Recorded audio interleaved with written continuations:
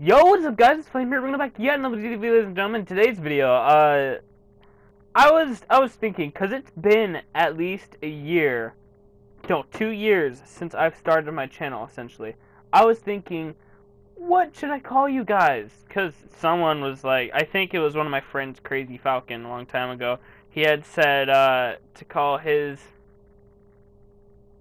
some sort of like my hatchlings. I think he would call his, cause it was like Crazy Falcon and hatchlings for bird. You know, you get the reference.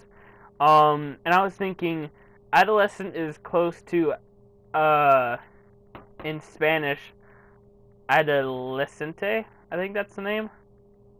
I believe so. So I was like, okay, well, what's a lower form of adolescent? Because that's the age group of like 10 to 19, I think. And oh my god, I think I found it. So well, let me just play it for you guys. Niño. You can barely hear it. It's in like the Google Translate right now in Spanish. Niño. I think it's Nino. That's how you pronounce it.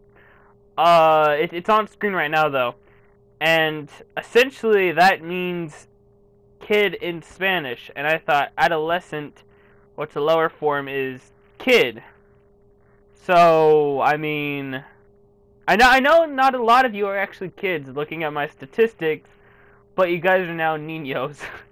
You guys are now Nino Flames, which sounds really weird. I could have said Nino Flamelets,